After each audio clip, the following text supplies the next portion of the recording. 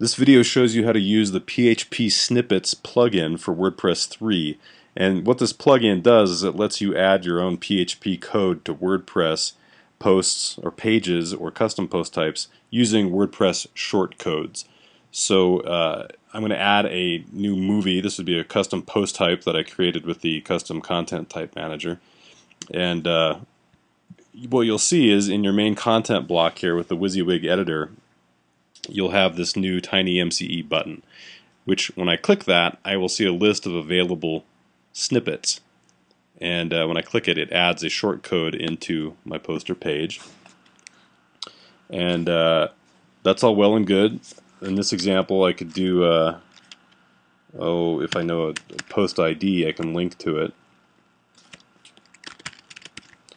And when I publish this new poster page and then view it, you'll see that that code executed, so I have a link now.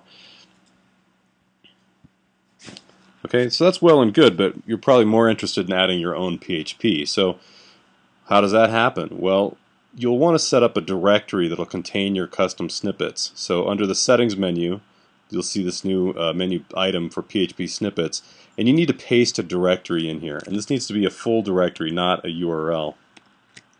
So I have a directory here where I have some snippets, and you'll want to make sure that your code uses a .snippet.php, or if you have some other folders in here,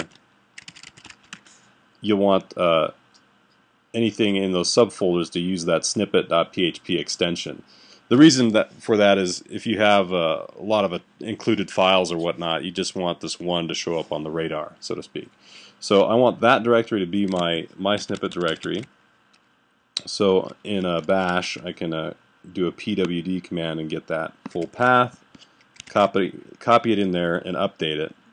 And now when I go back to add or edit a poster page, when I click on the snippet button there, it's showing my snippet, right?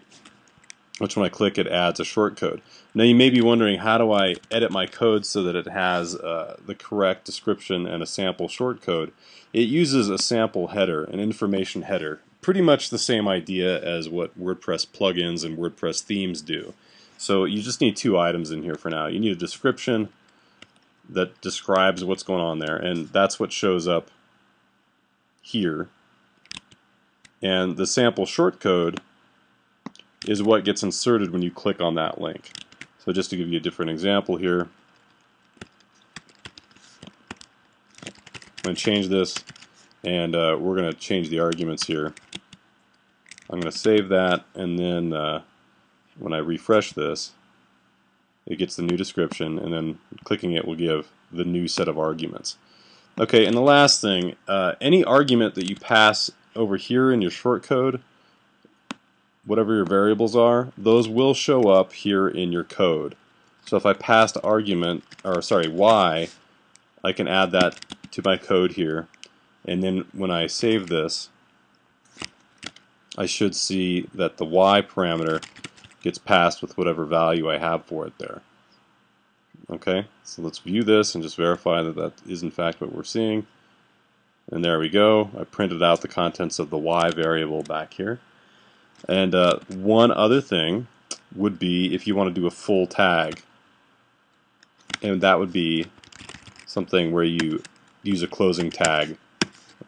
So anything in here will get passed to a variable called content.